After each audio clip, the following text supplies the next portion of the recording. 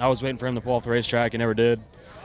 I seen he was waiting for me, so I tried to get tucked up behind Billy, and then he tries to hit me, spins me out. I go around the racetrack, get away from him. He's sitting there. He turns around.